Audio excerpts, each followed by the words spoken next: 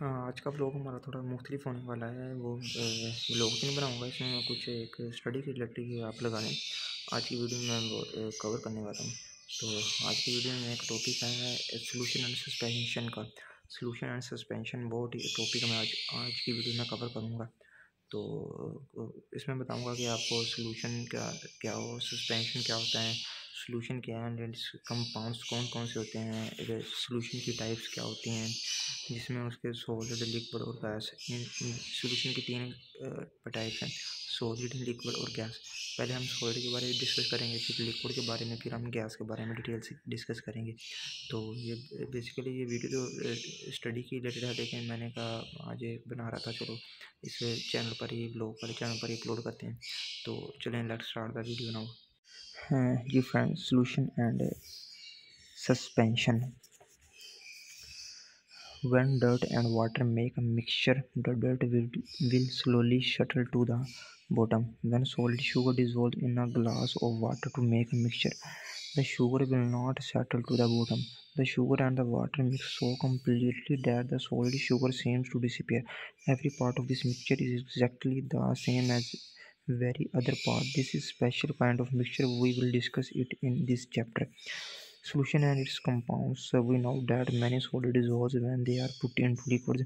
When something dissolves, it forms a solution. A solution is a homogeneous mixture of two or more components.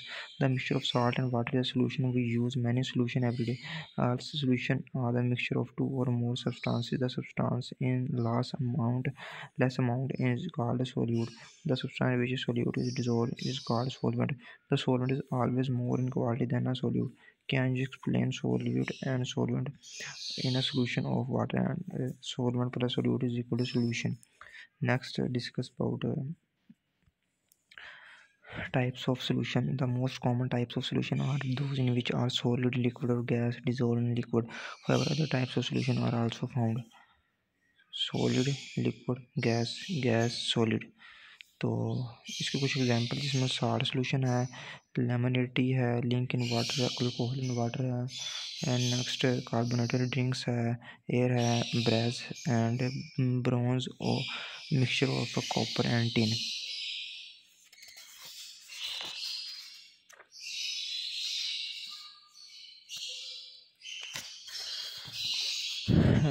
इसमें हमको इसके types देखेंगे। Solid की particle and solid are held together strongly.